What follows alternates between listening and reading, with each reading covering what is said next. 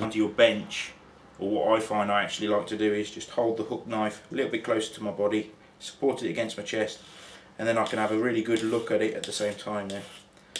So starting on that edge, working round, just rotating the tool as we go.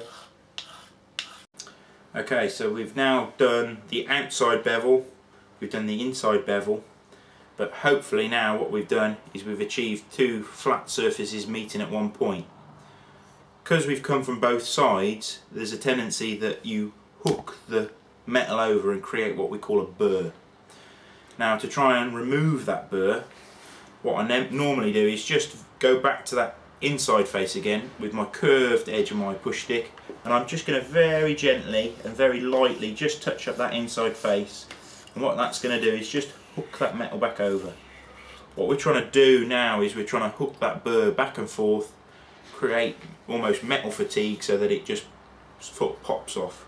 So I'll go back to that outside bevel, just very gently, very light pass all the way around.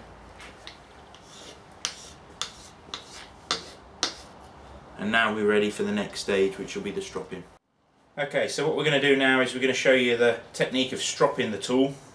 We've charged up our leather strop, and I normally start on the outside bevel again.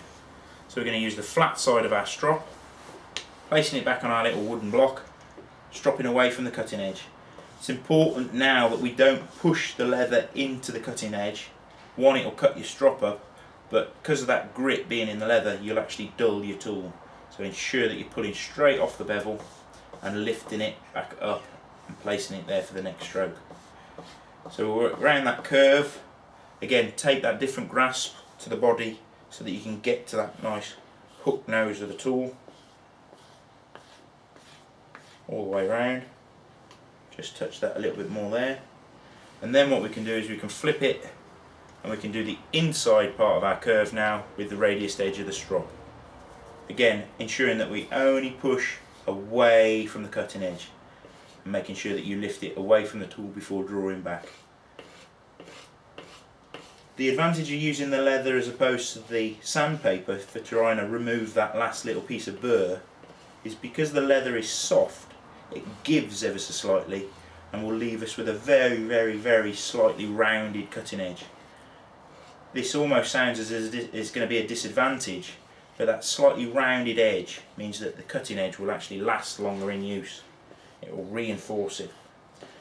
So we'll just touch that outside. You can see how I keep flipping it from one side to the other, getting much more gentle with each stroke. So I'm almost just wiping that residual burr off. A few strokes on each side. And then what we'll do is we'll put that down, just get a simple bit of cloth, being very careful when you do this that it doesn't cut through your cloth and into your fingers. Just wiping it away from the cutting edge, just wiping off any of that honing paste so we can have a look at our nice shiny bevel and ensure that we've got no flat spots.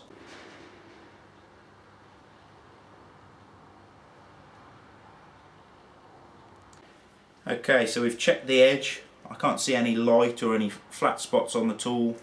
I can not see any burr hanging on there. If you do see any flat spots, you could go through the whole sequence again until you've got that cutting edge how you want it. But the main thing is not to round that bevel and to keep stropping it until you get rid of that burr. So I'm pretty happy with how that's looking. You can test it by very carefully touching your thumb onto the edge and just dragging it slightly so you can feel it bite into your skin. Never run your thumb along it because that will open it up really nastily. The other way that I sometimes do is I just test it on my fingernail, so I hold it on a very acute angle on my thumbnail. If it slides off, it's dull. If it bites, we know that we've got a nice sharp edge. The best way probably is to actually get one of our spoons and actually give it a bit of a test run and see if it slices nicely.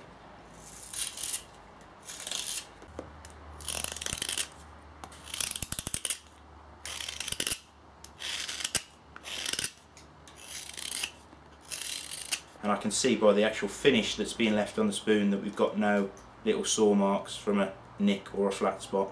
So I'm pretty happy with that. So once you've sharpened your crook knife, the main thing to maintain that cutting edge is to actually look after your hook. The classic thing is to just put that in your tool bag and let it rub and jangle up against other items. So what we tend to do is protect that edge now that we've got it nice and sharp.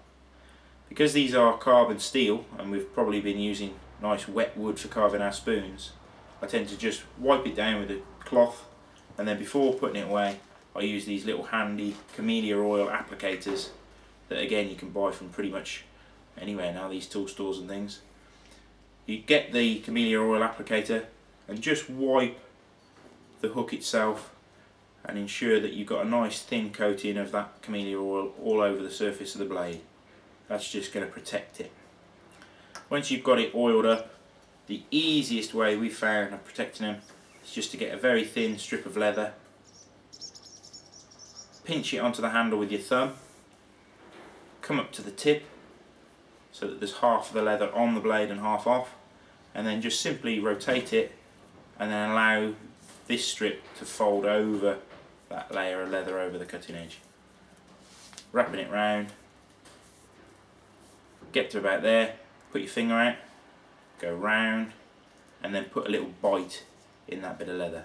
So you've got a handy little loop. So when you need to use your crook knife, you can just pull the tab.